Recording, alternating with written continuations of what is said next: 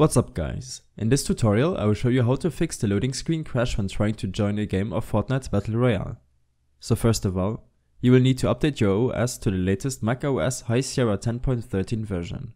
You can download and install it from the App Store. When this is done, open up the About This Mac window. If your Mac is from 2012 or older, then unfortunately you will not be able to play the game, at least at the moment. If that is not the case, then open up your Epic Games launcher and log out. Open up the first link from the description and make a new account.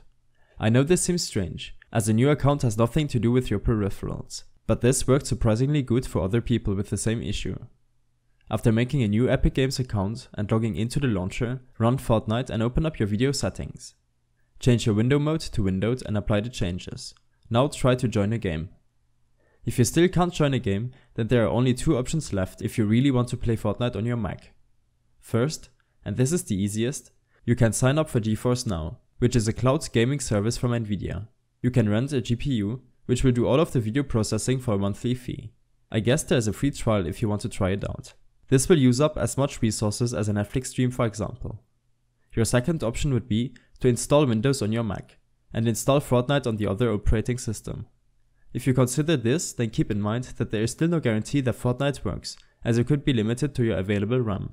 If you have less than 4 GB of RAM, then this might be why Fortnite won't load your map.